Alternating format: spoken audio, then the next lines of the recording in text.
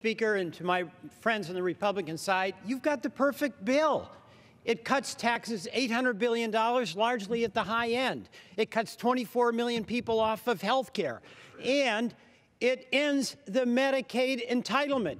What's the problem? Bring your bill up here. Now, what you have is not a health care bill. You have a tax cut bill masquerading as a health care bill. And your hesitation is the collateral damage that you're going to do to the people who voted for you will become clear. To the hospitals in rural America we need, that damage will become clear. To the folks 50 to 64 who are going to get hammered at a point in their life when more than ever they need health care, you're going to stick it to them.